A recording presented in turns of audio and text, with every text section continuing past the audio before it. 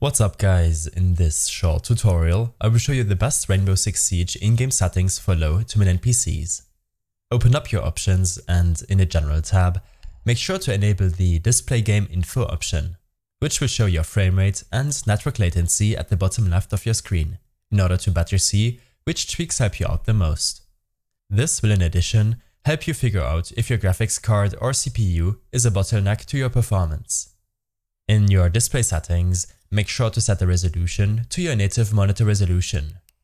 In case you're using an abnormal screen resolution, as I am, then set it to 1920 by 1080, as it will save you a lot of resources.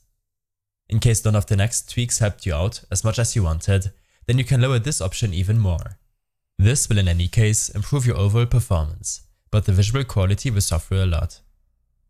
Below, set the display mode to full screen. I have set it to windowed as it's easier to record. You should in addition disable the vsync option. In the graphics tab, set the overall quality preset to low or medium, depending on your system specs. I prefer to set this option to medium, and to set the shaders and reflection quality options to low. Below, set the anti-aliasing option to TAA, and set the render scaling option to 100%. In case of bad performance, you should lower the render scaling option to about 75 and try again. In the Controls tab, set the raw input option to on.